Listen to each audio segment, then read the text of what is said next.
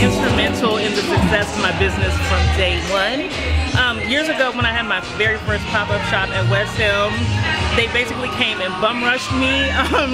They came, they supported financially as well as by encouraging words, and they even made up a whole booklet for me that I still look back at years later whenever I'm discouraged with this whole entrepreneurship thing.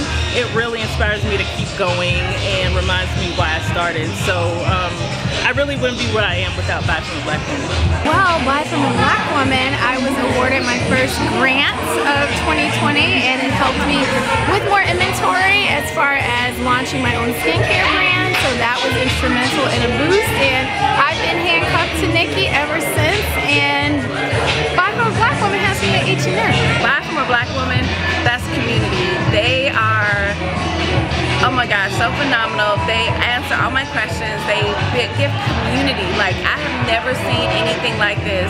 And the way that they empower us, educate us, uplift us, like, it's a whole mood. Oh my goodness, Buy From a Black Woman is probably the reason why I'm here. A $500 investment back in 2016 got me into my herbal apprenticeship program, and I've been going ever since then.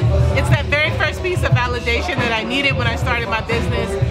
Buy From a Black Woman proved to me that I wasn't crazy, and that my family wasn't just being nice to me when I said I wanted to open up a tea company. It meant that other people could see the value in it too, and that all started with Buy From a Black Woman.